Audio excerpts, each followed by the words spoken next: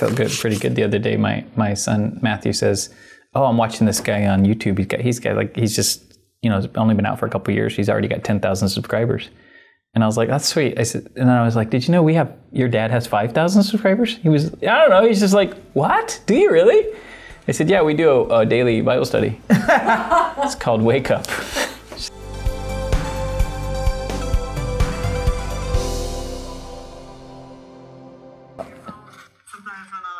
What are you doing? I'm watching Wake Up. What are you doing?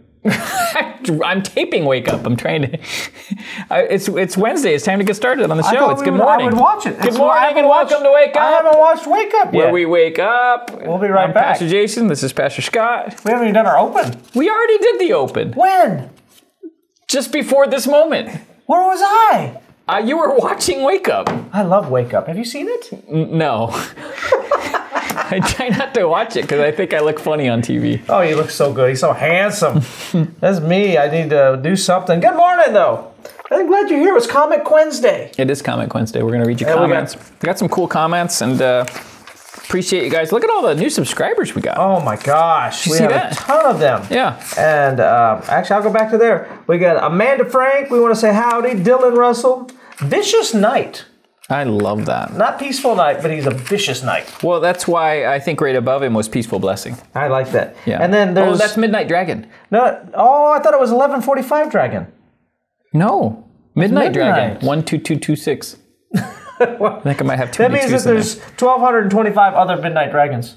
Yeah, at least at the time he made the name. I'm a Chubby Mime. You are Chubby Mime. That's what my gamer tag is. Yeah, you can find Chubby Mime if you're an Xbox player. Oh, now I'm going to get... Oh, no, you can't talk to me. Why not? I shut everybody off. Aw, you should let people in. Don't put walls up. No, I can't, because when I play games, then they send me mean messages. Oh, yeah. Because I'm what's called a camper. Oh, yeah. So then I get mean messages, and then I found that I don't have the restraint not to respond back to high school days. Yeah. And so then I reply back. Yeah. But my reply is not pastorally. No. It's not cursing, but I usually make fun of them. Okay. And so I decided... So listen, don't hate the camper. Just hate camping. So I just took it away. Okay, so what are we going to be in the scripture today? Did we say any comments? Raymond. We always say his name wrong. Raymond. Yeah, and I want to celebrate 517 episodes of him giving us a comment. No one. He's done them all. Nearly all of them. I love him. I love him. They've been Thank you so much. He was one of our first viewers. Oh, he was when we had one comment. Yeah, we would just get one comment with him.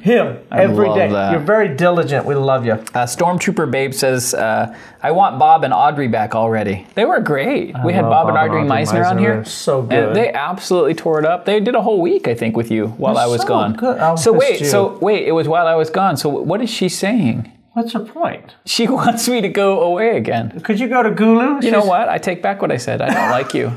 We love you. No, you're amazing. But right underneath her, Jaleel Bess wrote, "When is Jason coming back?" And then that was back. Yeah, it was back. It's so good to have you back. It just good flows. To be back. Ah, that's better. Because I watch it every day. Well, today we're going to be in Genesis chapter 19. You're my favorite. Thank you.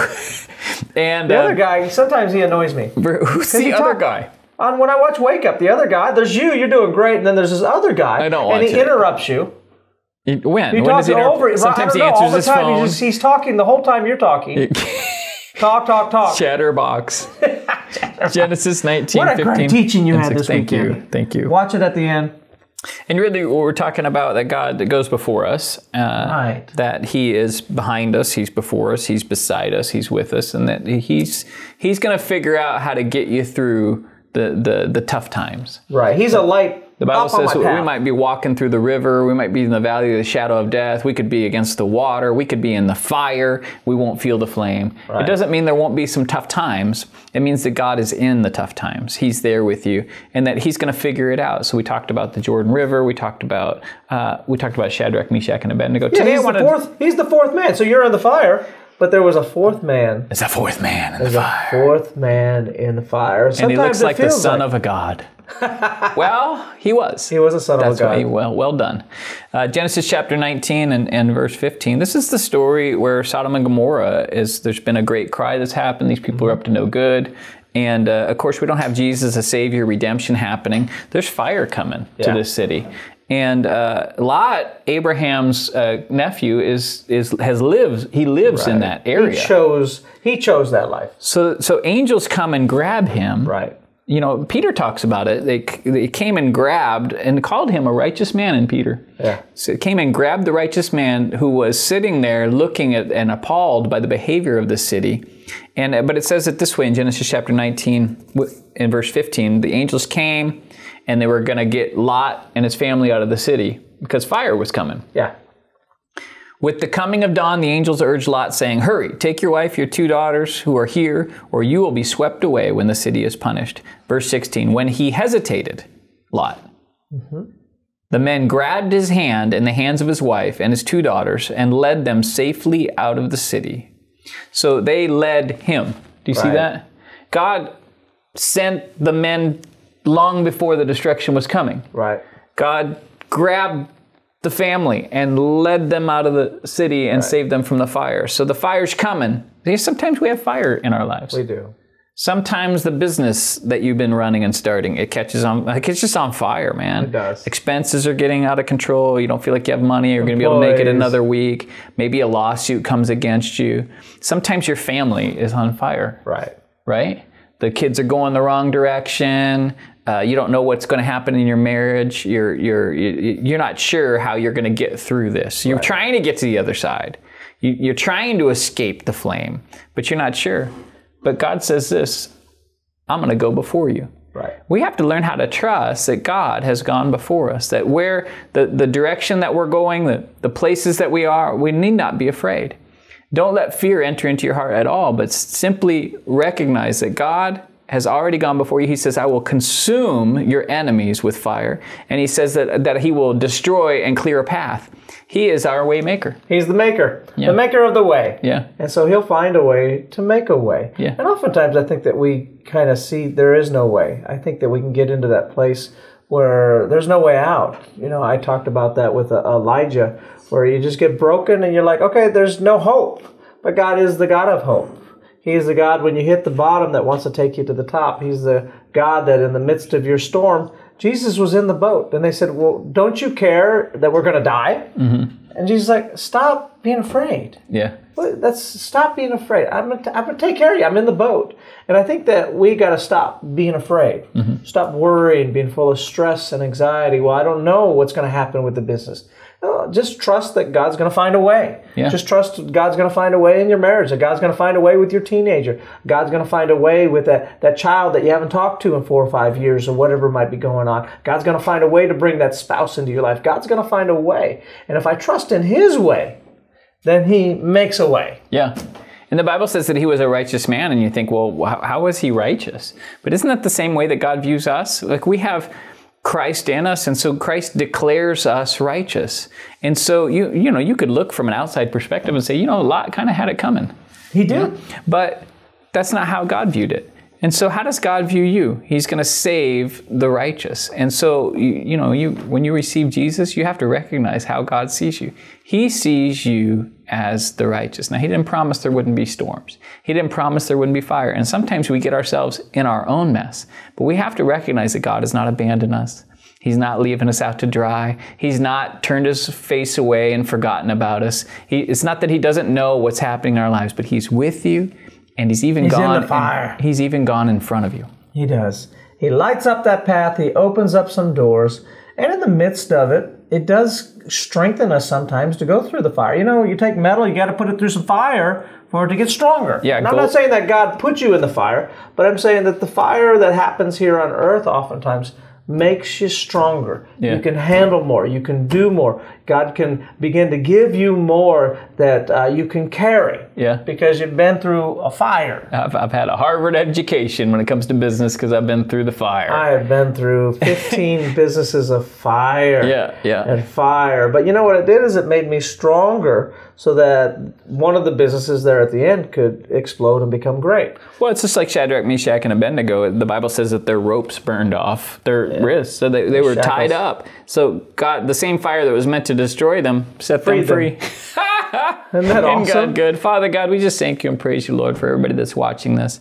I thank you, Lord, that you are showing them that you already have gone ahead of them today. Whatever they're up against in their jobs, the presentation that they have, the things that they're looking forward to in their businesses, Lord, whatever their day has for them, Lord, that you show them that you've already gone ahead of them, that you're leading the way, and that you're with them, you'll never leave them, you'll never forsake them, that they can walk confident knowing that success, favor, Lord, your Bible says that your favor has surrounded us like a shield, that they're walking in a God tank as they move around through their day, Lord, that they recognize that you're with them and they cannot possibly fail. In Jesus' name, amen. Watch this clip. How many know that the Lord has gone before us?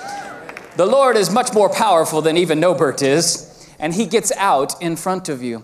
I want us to say this phrase today, I am not afraid. Today the Lord is going to be dealing with fear and pressing fear out of your lives. And he's going to do it through this one simple promise that I'm going to read to you right now. In Deuteronomy chapter 1 and verse 30, it says, the Lord, your God, who goes before you, he himself will fight on your behalf. We have to know that our Jesus has gone ahead of us into whatever it is that we face. He's already been there.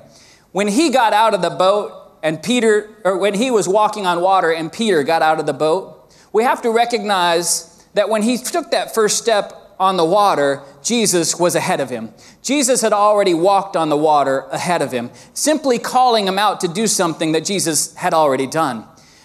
There was 12 disciples in that boat at least, and only one saw the opportunity to stand up and walk on the water, who got out of the boat and took a step of faith.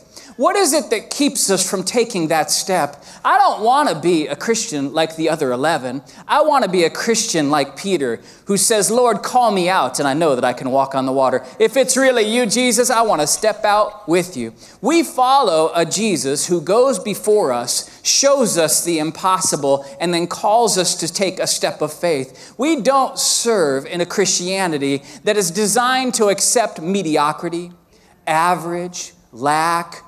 These things are the products of fear. You know, when I stay in the boat, it's because I was afraid. I saw the waves. I thought, well, I can't walk on water. Maybe Jesus can, but I can't do it. And I stay in a position of lack. Satan wants to use fear in your life to keep you stuck, to keep you from stepping into something new, from awakening a new dawn or a new start. He wants to keep you in that tent in the wilderness. Here you can be safe and warm with just enough manna for today, living in lack or in wilderness. And so many times, Christians, we accept the wilderness life. We stay stuck without taking that step of faith. But God is calling us today to take a step of faith. If you've got a place in your life that's been stuck in the wilderness, let go of your fear and step out in faith. You know, Satan wants you to be afraid of the storm, and he wants you to be afraid in the storm. He wants you to be afraid of the fire, and then he wants you to be afraid in the fire. He wants you to be afraid of the giants, and then he wants you to be afraid when you're confronting the giants. But our God says that when I pass through the waters, I am with you. And when I pass through the river, it will not sweep over me. And when I go through the fire, I will not feel the flame. It's not that there isn't some water to deal with. It's not that there isn't a raging river that I have to cross. It's not that there isn't a fire that might be coming into my life. It's simply that it's not going to harm me. It's not going to bother me. I won't be afraid of it, and I won't be afraid when I'm in it, because I know that my Lord has gone before me, and he himself will fight on my behalf. Amen? Make sure you give us thumbs up, like it, share it. Yep, and like and subscribe. Like and subscribe. Like and subscribe. Amen. And wherever your church is, make sure you're in church this weekend. And G&O, Girls Night Out, this